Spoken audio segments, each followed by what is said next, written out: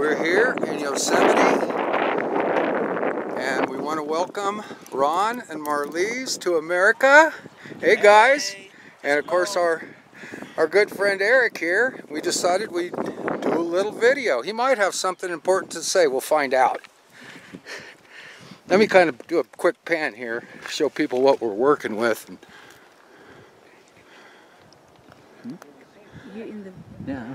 Hey, quiet down, kids. You're gonna have to behave. You'll be in the truck in a minute. This is from Glacier Point, by the way, out of the valley and kind of away from most of the people. Eric, what do you got to share, brother? We have to stand kind of close so we don't get the wind interrupting the I'll do that. idea here. Maybe even closer than that. You don't have to get me. You can get the point is, you just talk and I'll worry about that, all right? Half Dome, Yosemite, California, USA. But it looks like BaGaD.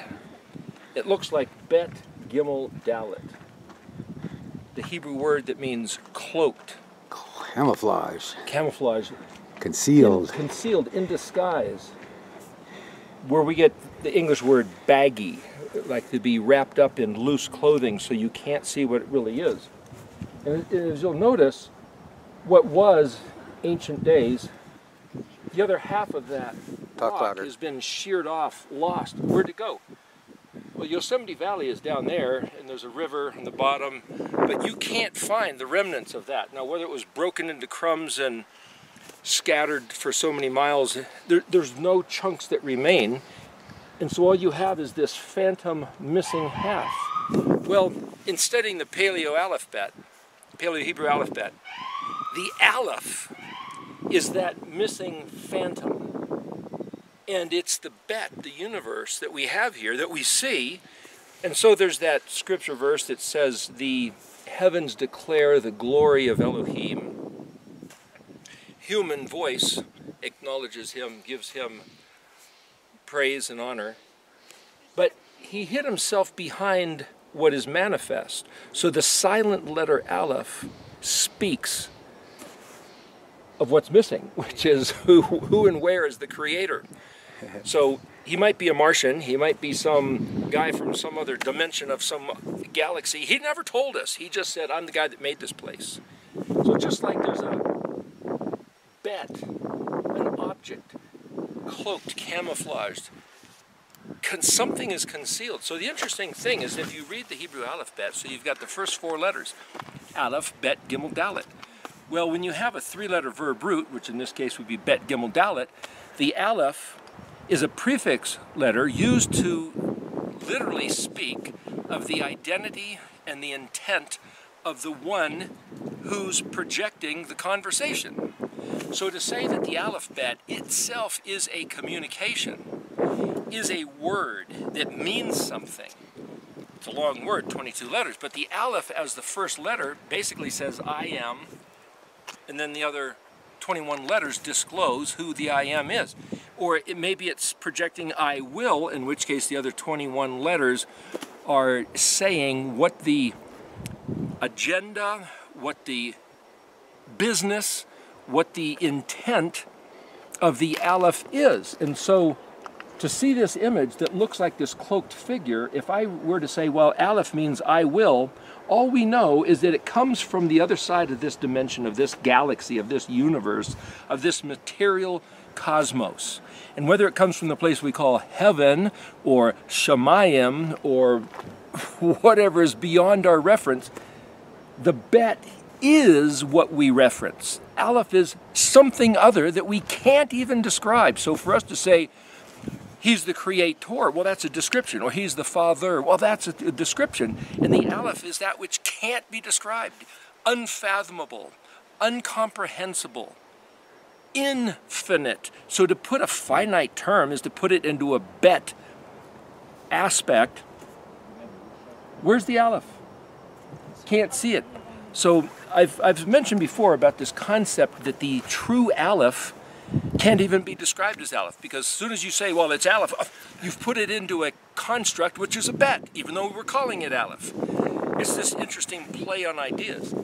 But whoever and whatever, for what reason, aleph represents, the fact that the next three letters are bet, gimel, dalet, which looks just like this cloaked, shrouded figure, literally means he's going to come in disguise. He's going to come hidden, concealed.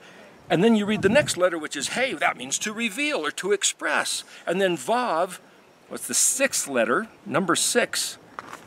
What is a vav? As a suffix, vav can mean he, it, or they. It's the masculine suffix.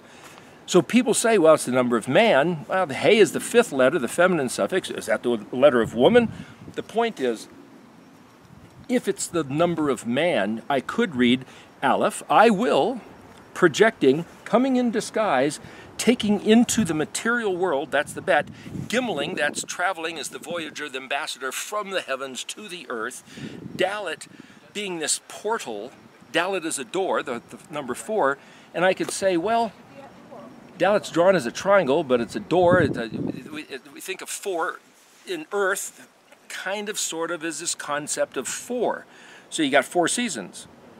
Winter, spring, summer, fall. You got north, south, east, west. You've got earth, air, fire, water, 4 states of matter, solid, liquid, gas, plasma. So 4ness speaks of our terrestrial abode. So if he is going to put himself in disguise, he being the aleph, who would come down here cloaked, camouflaged, concealed, for the purpose of what? Hey, to show the dalet, the door, to who? Vav, the man? Then Zion, that which is cut off or that which is distinctive. And then you can read the letters backwards and forwards, and you could say, well, who was it that came down here as the ambassador, the voyager, to show man the door, and read it backwards, for us to get back, gimel, boomerang, back to the bet, the house of Aleph the Father? Well, it's the one who said, I am the door, Yeshua, HaMashiach. So for Yeshua to come appearing, hey, as Vav, a man, in disguise, and then for him to say to his Talmudim, his disciples, who do men say I am? And they said, well, some say that you're John, some say you're Elijah, some say you're, it's like, well, who do you say? And that's where Peter Kepha said, oh, in English, KJV lingo, you're the Christ, the Son of the living God. And Yeshua said, flesh and blood didn't reveal that to you. You must have had that revealed to you by the Ruach of Elohim. Why? Because he's in disguise. He came cloaked, and there's no way that Peter could have figured that out. So for anybody to say, what's the matter with them crazy Jews? Don't even recognize their own Messiah. He came in disguise for no one to recognize, and that was the plan from the very beginning. No shame, no blame on anybody that did not recognize him. He said so. It's no fault of anybody 2,000 years ago, or even anybody today, to say, we don't recognize him. So the question is, are we supposed to worship the manifest cloaked image as our God? Yahuwah, our Elohim, said, you heard a voice. Book of Deuteronomy, he says, you saw no image, not male, not female, not an animal, not a fish, not a bird, no reptile. You heard a voice. Shema. When they said, Yeshua, hey, what's the greatest commandment? He said, Shema, hear, listen. It's a communication, words. In fact, the word Mashiach, Yeshua HaMashiach, oh yes, the anointed Messiah. But the word Shiach also means communication, conversation. And Mem means to manifest or be the one who is at that place. He came, Mashiach can be read as, just by reading the words in Hebrew, the manifest conversation. The communication that the word mush, like the dabar, that we can grab a hold of. He is the dabar made tangible, graspable. So then you go to the Gospel of John, the Word made flesh. The Word turned into human form. Did he tell us to worship that human form as our Elohim? No! He came as the mediator, mediating the relationship. What do we do with this? Do we worship the cloaked image? You know, they tried to worship the image of an aleph back there at Mount Sinai, and they got in really big trouble for making an image. We were told, make no image. In fact, he said, lo yiyi lecha. Yiyi, don't put your hand to cause to exist or allow there exist or even permit for yourselves some sort of graven carved image. Well, there's a natural stone. No, it's been carved off. They say a glacier came through and did that. Who knows? A long time ago. The point is, no image. Why do we need an image? Oh, he's got to look like a human being. No, he said you heard a voice. He said in another place, no man has seen Elohim. In another place he said to Moshe, you can't see my face. And yet he appears with a face and says, if you don't recognize me, you're going to burn in hell. Why is there this conflict? Christian mind says, acknowledge Jesus Christ as your God, and then you get to go to heaven and you weren't burned in hell. But from the Hebrew perspective of the Torah, it says, have no humanoid anthropomorphized image of your deity. Listen to his words and do what he said. What do we do with this? Yeah, we don't worship the words, we worship the one who gave us those words to enact. We're worshiping the invisible half that nobody can know. Where is it? Who is it? What's it look like? Was it bigger than that? Was it smaller than that? Was it maybe at one point so big it dwarfed this? We don't know. It's all conjecture. All we know is what we see. He did say he was the rock. What do we do with this? You can see a rock. This is a very serious matter. We're confronted with this dilemma. Two options.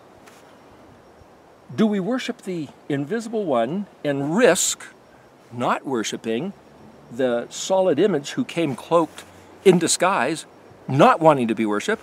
Or do we say, oh, the real trick is we're supposed to worship the one who came as a human, and if we don't worship him, we're going to burn in hell. So, which do we do? Why would he do this to us? His words say don't do something, and then he shows up and says, you better do this.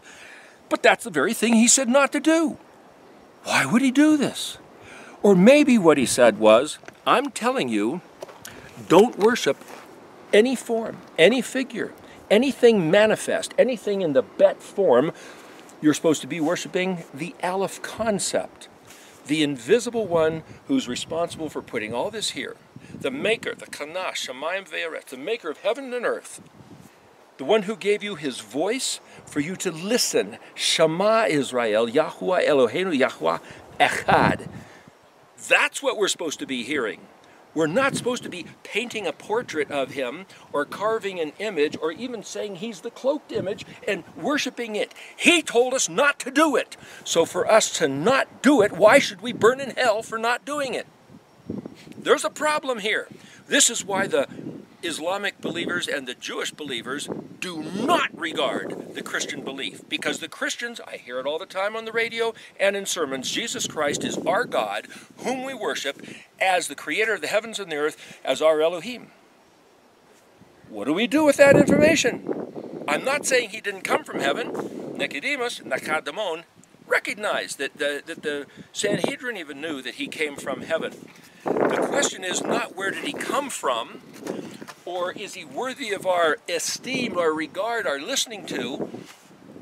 He did say, I've only come in my Father's regard. I only say the things I hear him saying. I only do the things I see him doing. Yeshua never asked for us to worship him.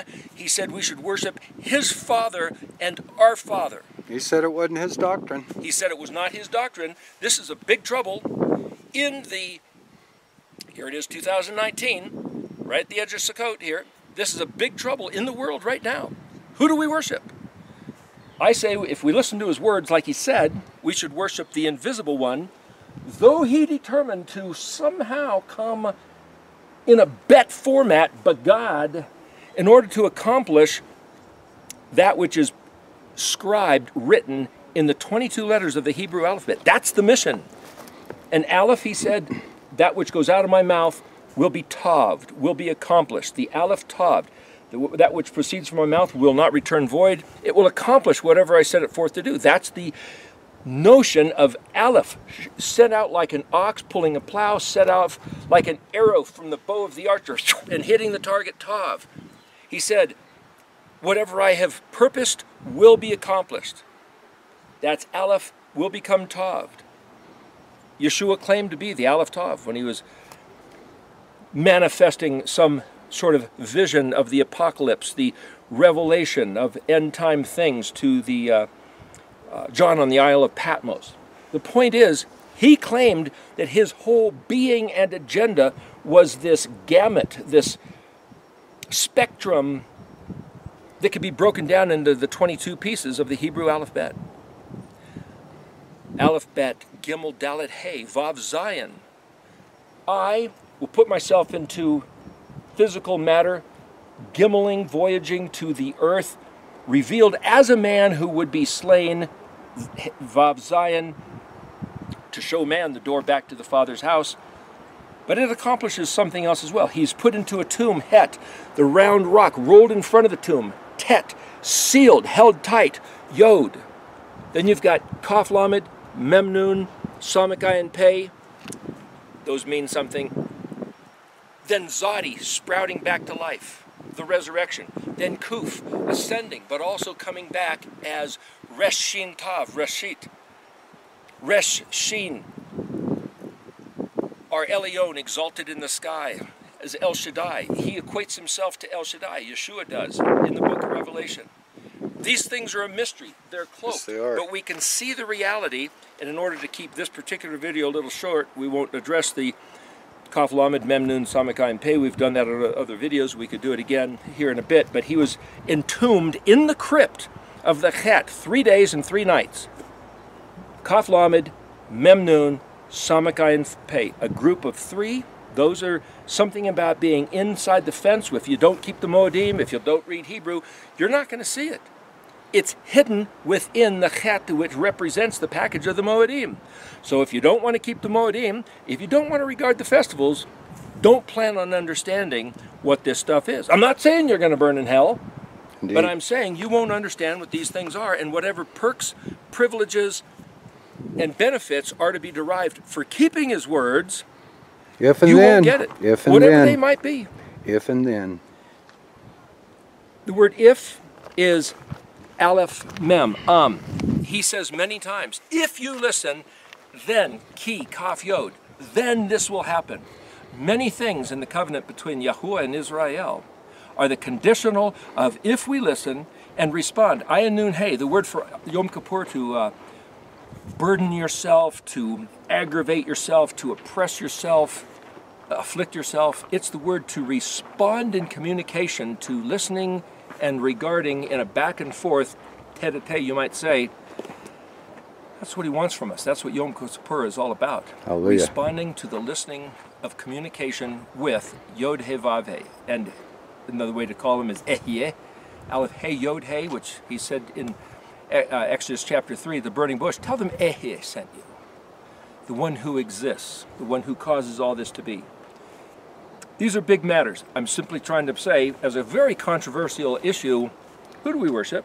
The invisible half that we know was there, that we can't determine, or the one that is manifest in camouflage, cloaked. That same word, BaGaD, also means to deceive and beguile. Now, why would he do that? Why would he intentionally deceive and beguile us? Sounds like the work of the devil, the beguiler. Well, there's more to that story. We'll have to talk later. All right, I'm going to give the crowd a little view of some waterfalls down here before we switch off. A lot of people may never see this in their lives, so. I am. Got some living water kicking off there. Just gorgeous. There's Turtle Falls and Nevada Falls. Yeah, this is late in the season, so we're missing out on the big part of the falls. Oops.